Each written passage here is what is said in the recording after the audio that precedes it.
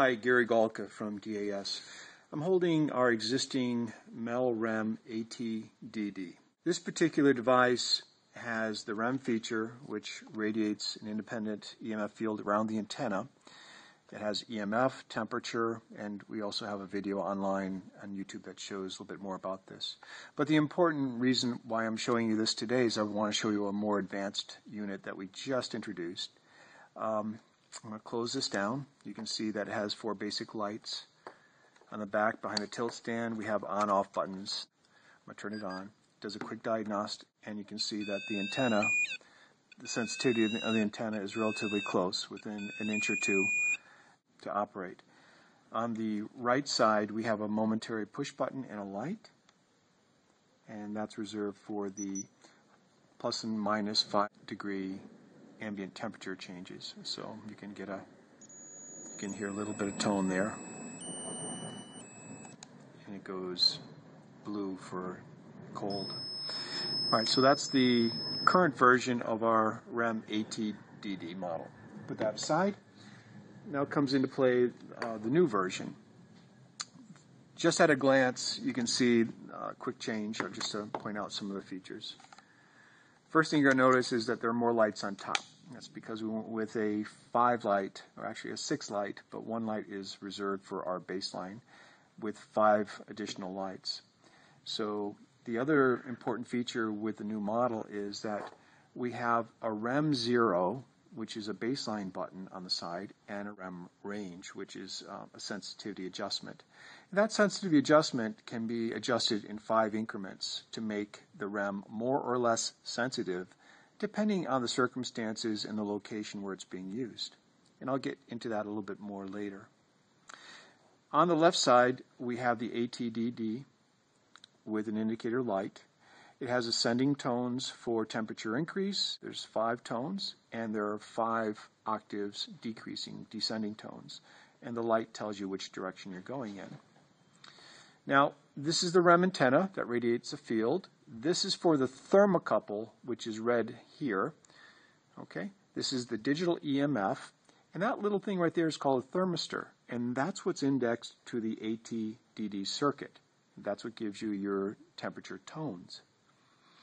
All right, so let's turn this on. We've got the basic Mel meter on. Now we're going to turn on the rest of the circuit. Behind the tilt stand, we have the REM and AT-DD power. I'm going to first turn on the REM. It does a quick diagnostic check. You can see that it goes to a green light. Now let's create interference in the field. You'll be able to see what I'm talking about in a minute. Okay, that's a maximum tone you're going to get.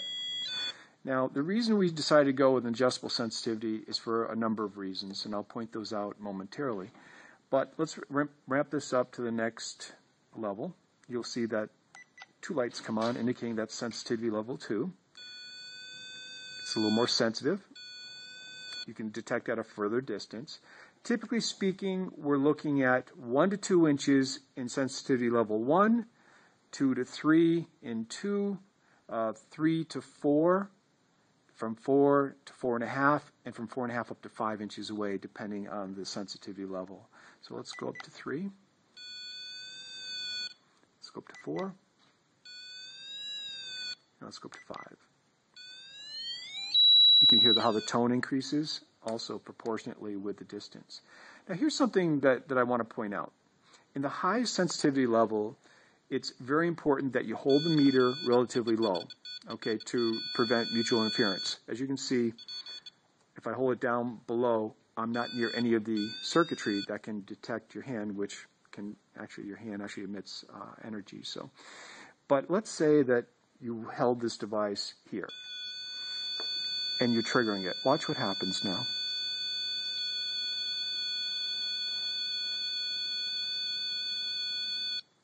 It automatically corrects for that.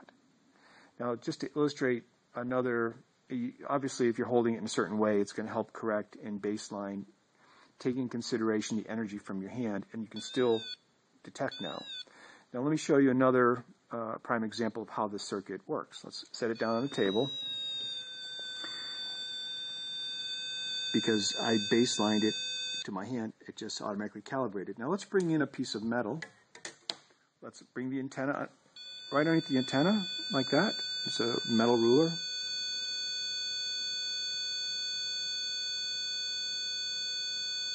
Now baseline to the metal, but I can still detect the energy from my hand. And I can move this about and nothing happens. But let's move this out of the equation. Give it 8 seconds to recalibrate itself, approximately, and then watch what happens when I bring it back in. It's detecting the metal again. It detects anything that interrupts the EM field around the antenna that's metal or that conducts electricity. There you go. All right, so this is the new REM ATDD. It also has a very bright flashlight built into it, and all the great features that the Mel-meter has, including min, max, hold, backlight on, off, so on and so forth. Also the fast range, which allows the EMF, digital EMF, to respond 10 times faster, which is important for catching spikes and transients in the environment. Okay, this is the new REM ATDD. It'll be available very soon. We're just starting to ramp up on this. I wanted to share this with the paranormal community. Have a great day. That's the end of this one.